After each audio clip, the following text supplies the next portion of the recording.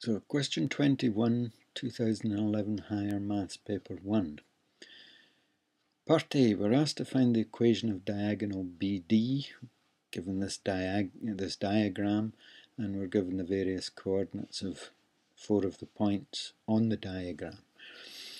So let's separate part of this work area into rough working, and we'll have the proper solution appearing down in here. So first thing I'd recommend is that you take the information that's required. We're dealing with points B and D. We take this information here and transfer it to the diagram. So B is the point 7, 12, and D is the point 2, minus 3.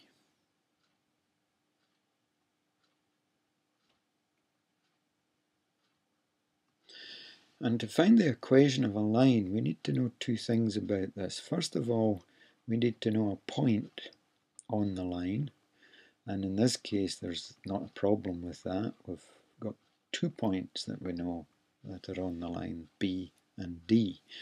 And the second thing we need to know is the gradient of the line. Usually for purposes of formula, the point is called AB and the gradient is called M, in which case the formula for the equation, let's write down the equation, is y minus the y-coordinate of a point that we know on the line equals the gradient times x minus the x-coordinate. So this is a very well used formula in the paper, so you must know how to use this. Okay, so let's get these two pieces of information worked out. First of all, let's do the gradient. So the gradient, you always use M, of the line BD, so we'll use a subscript BD. Formula for this, y difference, that's the difference of the two y coordinates over the x difference.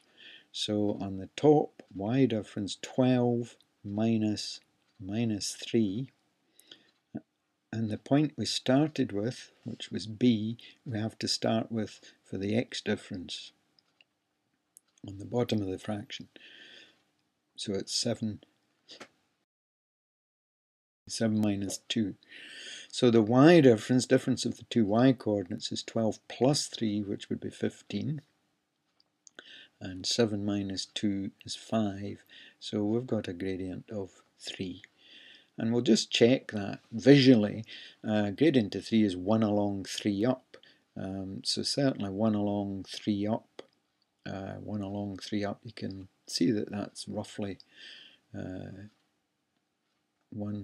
to 3. There you go. There's a rough picture of the steepness we should have. So it seems right. Point on line is, well, let's use this point 7, 12.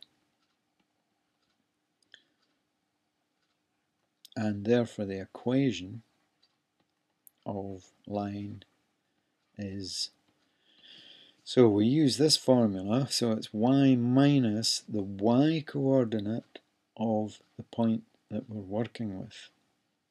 So it's 12, y minus 12 equals the gradient, which we know is 3, times x minus the x coordinate. That's a x coordinate of the point that we're using that's on the line. So there we are, y minus 12 equals 3 lots of x minus 7. We need to tidy this up a bit, get rid of the brackets. 3 lots of x, 3 times minus 7 is minus 21. It's customary in cases like this, when we're going on to use these equations, to get the letters on the left, numbers on the right. So I would add 12 to both sides, take away 3x from both sides. So we'll get a y minus 3x, and add 12 to both sides, we'd get a minus 9. So that's the equation.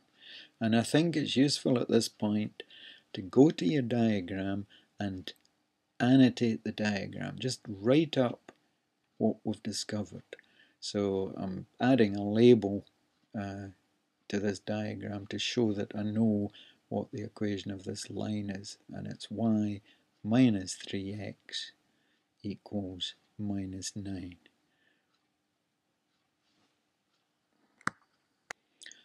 Moving on to part B, we're told now that the equation of this other diagonal of the quadrilateral is x plus 3y equals 23.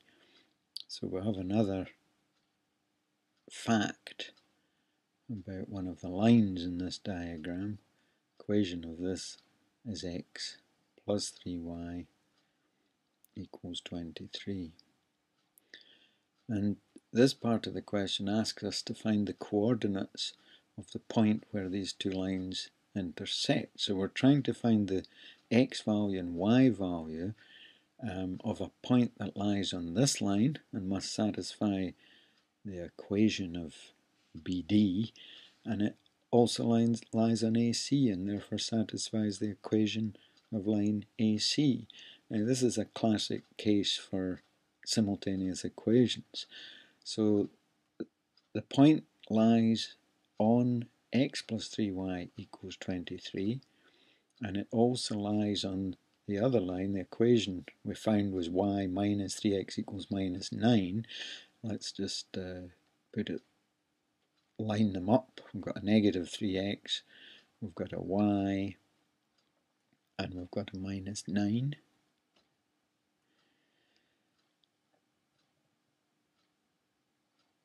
To get rid of one of these letters, x or y, we must get the same number in front of the letter in each occasion. I think possibly the easiest one is to multiply the second one by 3 and therefore leave the first one unchanged. So there's the first equation. That's the equation of AC. Just leave it as it is. And multiplying everything in this second equation by 3 would get minus 9x plus 3y equals, and 3 9s are 27 with the negative minus 27. So these two equations have to work at the same time.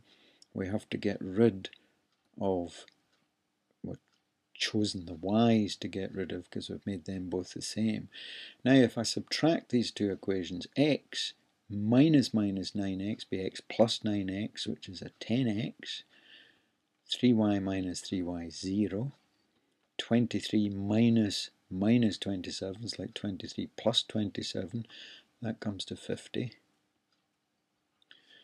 So therefore x equals, divide both sides by 10, x equals 5. Now we therefore take x equals 5 and go back to either of these two equations. Let's take the first one, x plus 3y equals 23. We now know x is 5, so let's rewrite this equation replacing x by the 5. So instead of x plus 3y, we get 5 plus 3y. That gives us 23. I think we'd subtract 5 from both sides. 3y would be 18,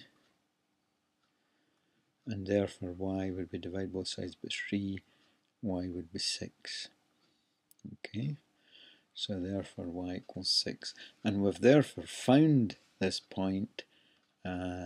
E is the point, x coordinate 5, y coordinate 6. And let's just add that to the information on our diagram. So finally, moving on to part C of this question, we have to find the equation of the perpendicular bisector of AB. Now, bisector means midpoint. Let's call it M. So we'll start off by saying let M be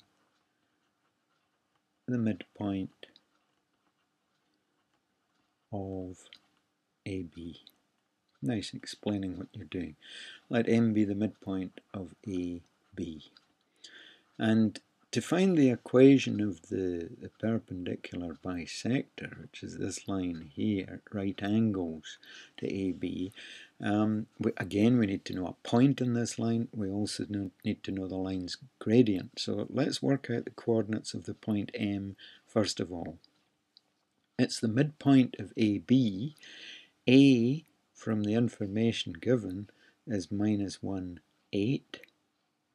The midpoint we would get by averaging the x coordinates of A and B and the y coordinates of A and B. Averaging, I mean the mean value. So we add them up, the two x's, -1 and 7, and divide by 2. And similarly for the y coordinates, we add them up, 8 and 12, and divide by 2. So that's the mean value, the average value of these, which gives us 6 over 2, which is 3, and 20 over 2, which is 10. So we've found the point M, it's 3, 10. Let's now try and work out the gradient of this perpendicular bisector of AB. So first of all, we will need to work out the gradient of AB. So the gradient of the line AB, y difference over x difference, y difference this time is 12 minus 8, starting with the point B, 12 minus 8. The x difference, starting with B again, 7 minus 1. So we get 4 over 8.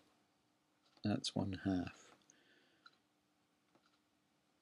So basically 1 along we go a half up, 2 along we go 1 up, 2 along we go 1 up. Looks right.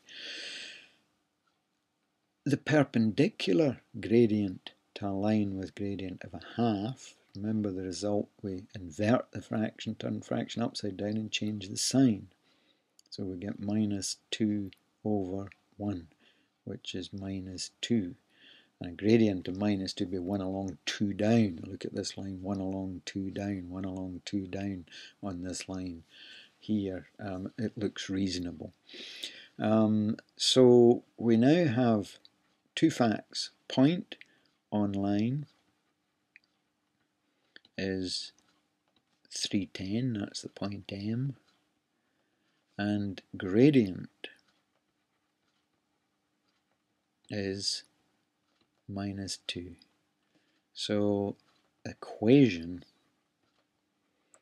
is, remember it's, the thinking was y minus b equals mx minus a.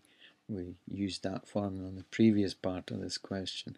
So it's y minus the y coordinate, which is 10, equals the gradient, which is -2, x minus the x coordinate, which is 3. And let's tidy that up. Y minus 10 equals, multiplying out the bracket, minus 2x plus 6, minus 2 times minus 3 is plus 6. And let's put all letters on the left, numbers on the right, just a habit.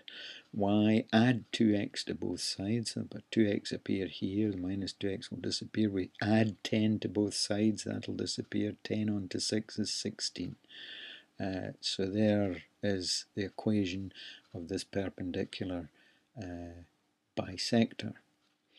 So now that we know that, let me just add that label up here. Remember, what an equation of a line means is that every point on that line, the values of the coordinates must satisfy that equation. So if we're to prove that the point E, this is for part 2, show that this line passes through E, if we're to show that it passes through E, we must show that the x and y values of the coordinates of point E satisfy that equation. So let me just finish this off by saying for point E, when x equals 5, and y equals 6. Let's look at y plus 2x and see what it comes to. Y plus 2x will be equal to 6 plus 2 lots of 5. 6 plus 10, 16.